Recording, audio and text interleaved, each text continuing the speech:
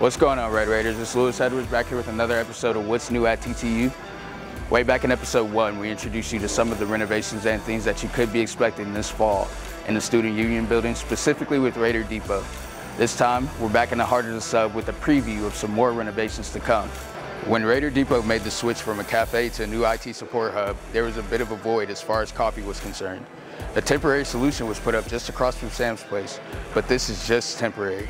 The real solution is on its way in the form of a full-size Starbucks. Now we are currently under construction on the first floor area. We will open, we hope in the spring of 24, a full-size Starbucks. It will have seating area located in there for students to study.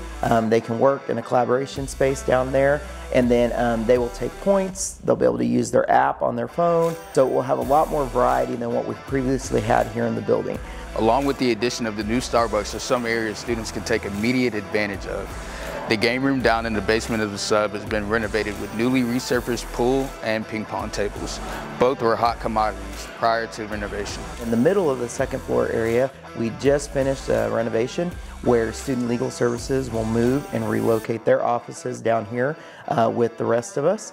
And then in their vacant space on the third floor, eventually we will relocate Student Conduct up on the third floor area. One final thing to note, the new bridge in the dining area of the sub just across from Chick-fil-A and next to Pizza Hut. No longer will visitors to the sub have to go outside and around the area close to Allen Theater.